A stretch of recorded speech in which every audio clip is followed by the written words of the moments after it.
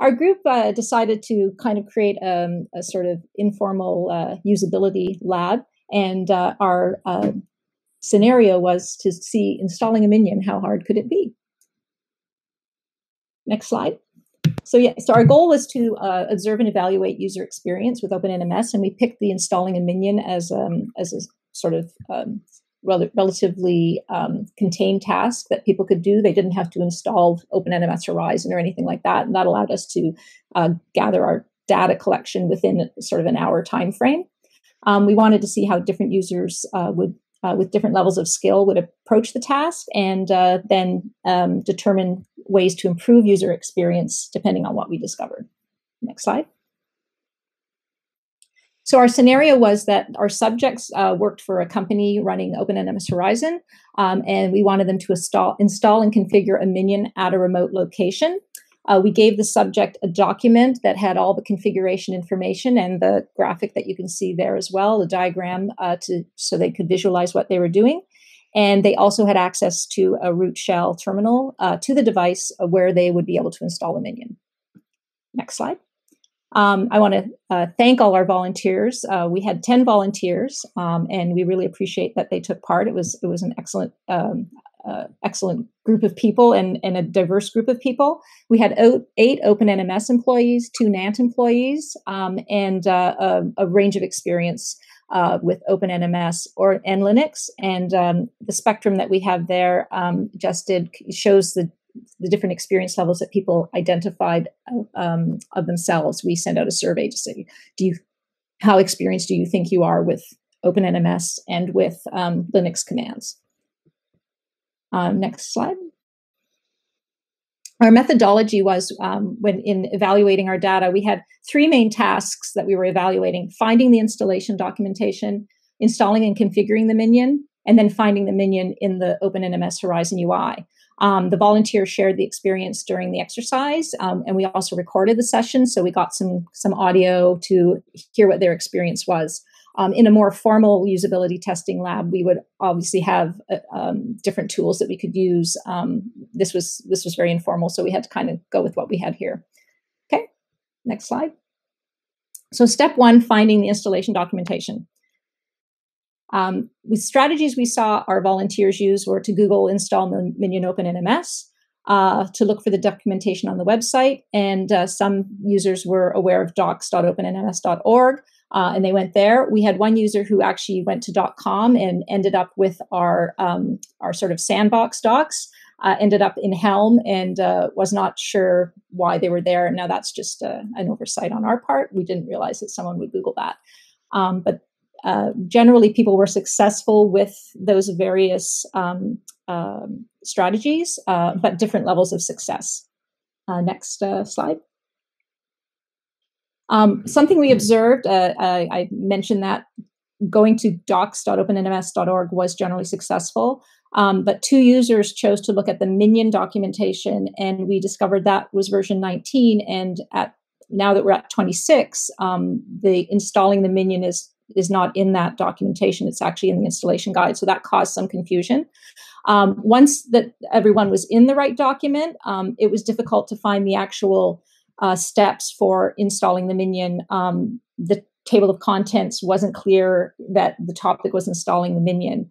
And then one developer was very creative, wasn't sure of the version. I wanted to determine that they were using the correct version of the documentation, but ended up going into OpenNMS REST and looking for the REST endpoint. We were very impressed with that clever and creative way of looking for things, but obviously most of our users wouldn't be able to do that.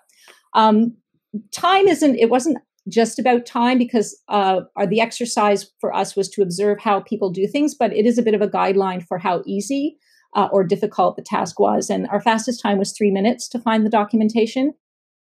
Slowest time was 20, and the average time was 5 minutes. And just take the next slide. I believe we'll share a video, just a little encapsulation of what we saw our volunteers do. This is not the right thing, I think.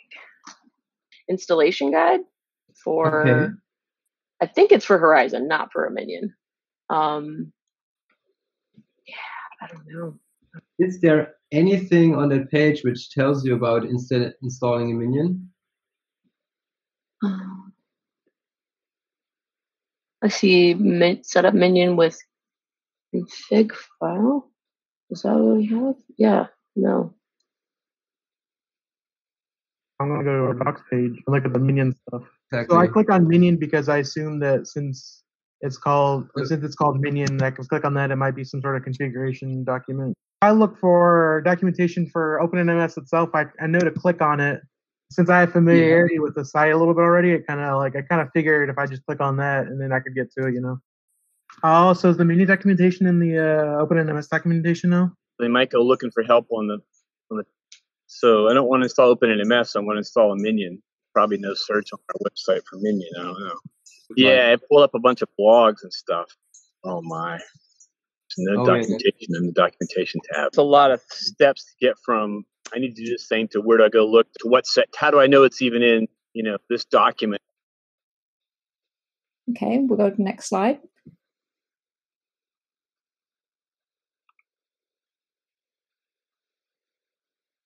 Oh, it's mad. So some of the pain points we saw in a lot for a lot of the volunteers. The Minion documentation is old. I mentioned that earlier. It wasn't obvious that the Minion installation was in the installation guide, although once people realized that, they were able to locate the installation guide.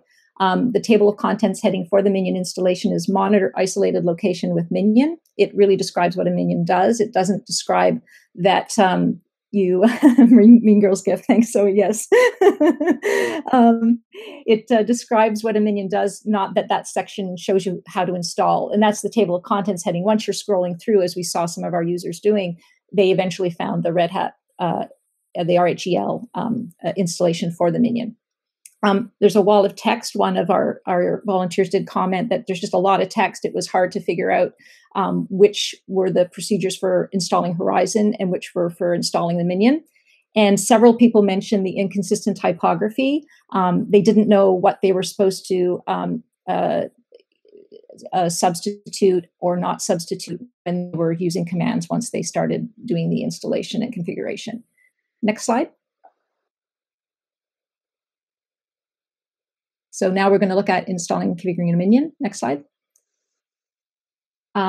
Our observations when we saw this were that people were following the steps in the documentation. Users with technical knowledge, including developers, still did face issues. We thought they might have an easier time. Some were not as fast as those with less technical knowledge, and we're not sure the various reasons for that.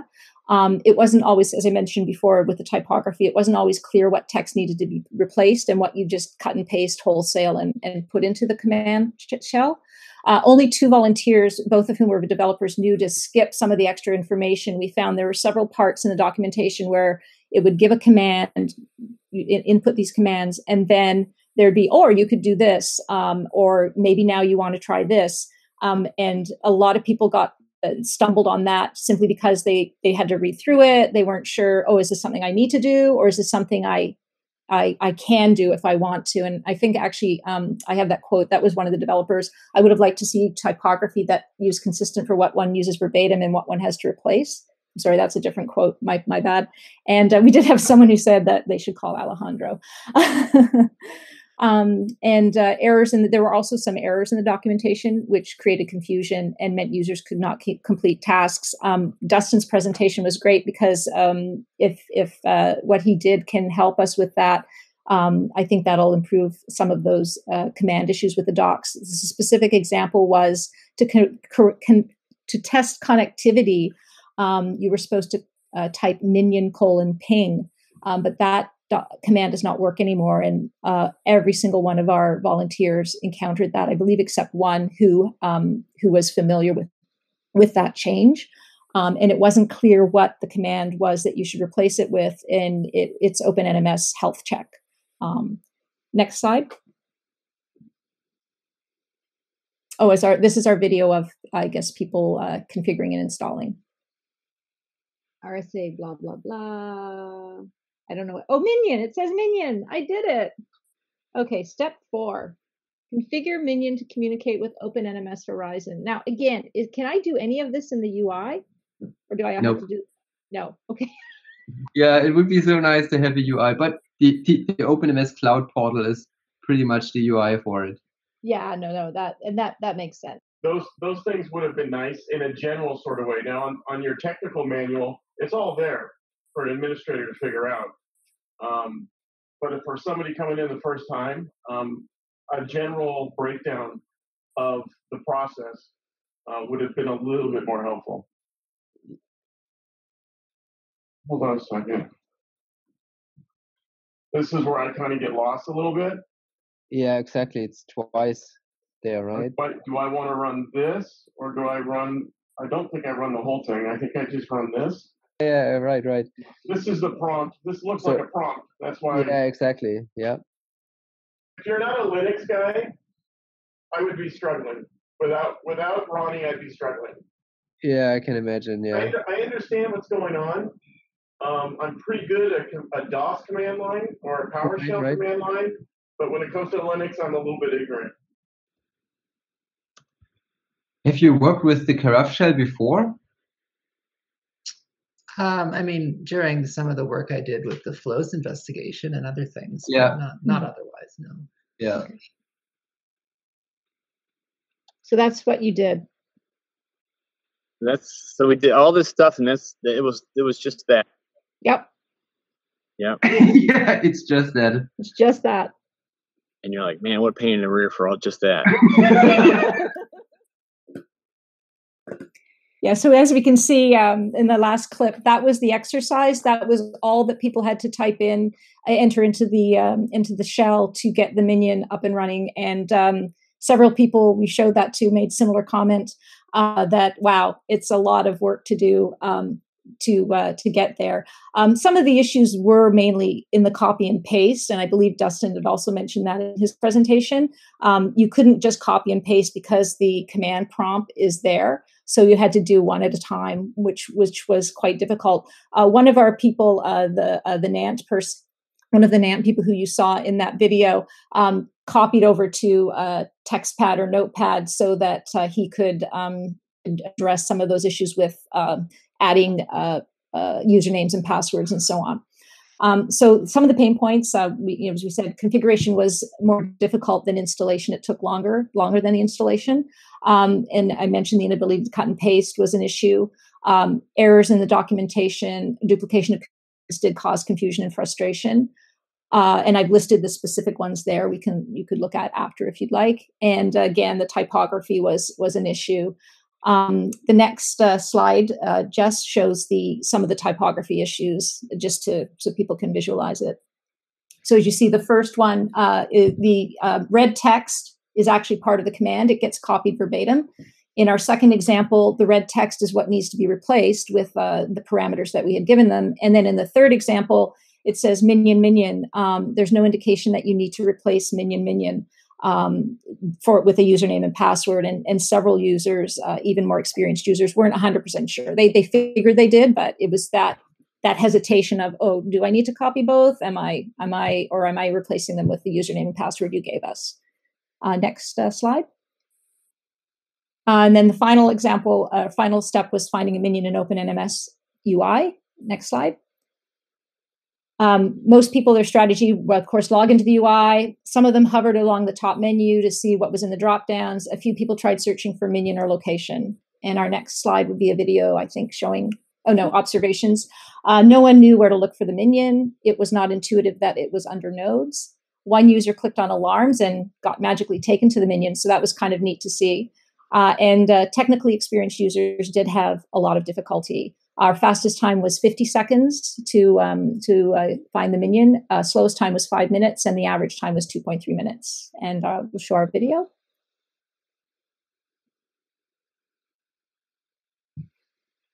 Okay. Now find your Minion in the OpenNMS Web UI.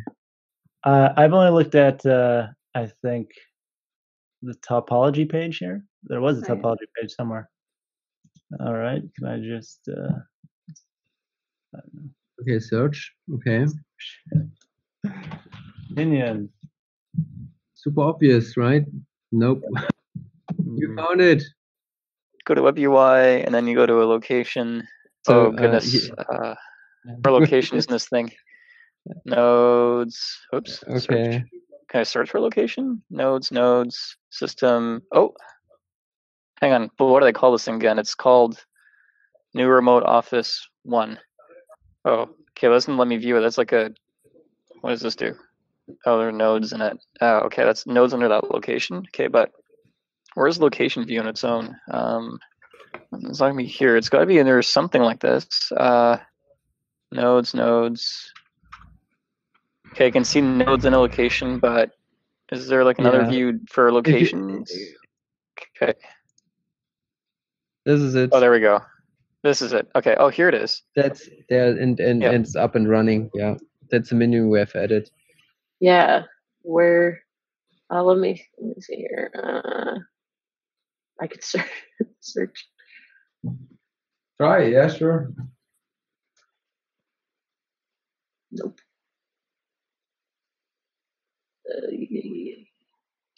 Help. No. No, that's me. What's this? Oh, I did that before. Oh, but is it a node? I don't know. I would not know.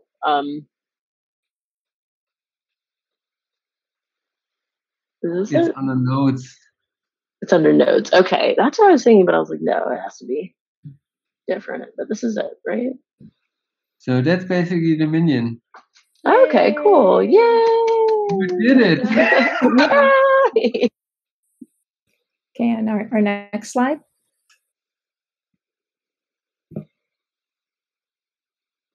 Oh, it's angry again. That's okay.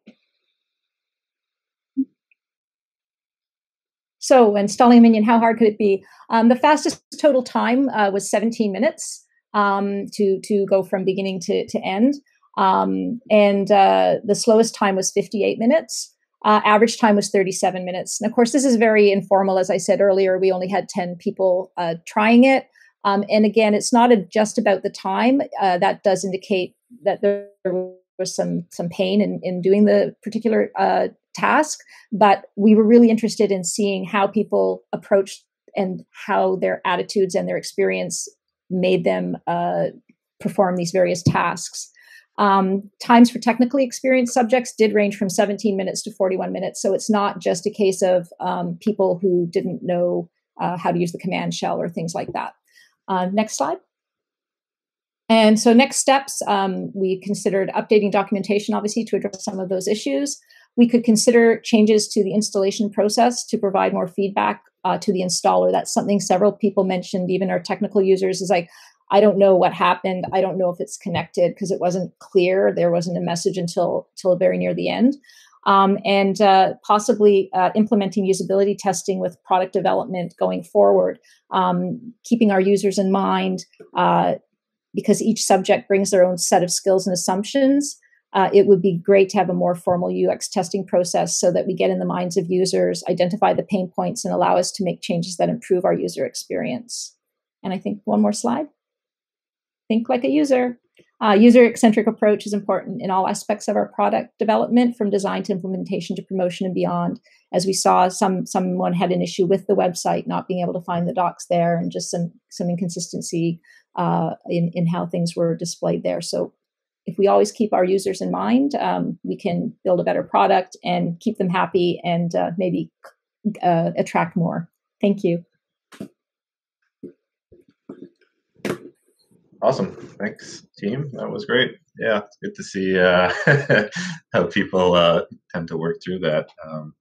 That's what happens when I write the docs. That's what we get. So. Oh no, it's not just the docs. Yeah, there's a lot more to it than that. As somebody else said not too long ago, the thing about testing is it also makes us look bad. Well, and this exercise was not to make anyone look bad. No, I totally understand. Yeah, it was purely just to see how people would react to the different things that were thrown at them. Yeah, I think it's pretty revealing and brings up a lot of good points of things we can improve and make a point to pay attention to going forward. So yeah, that's great. Cool. So next up.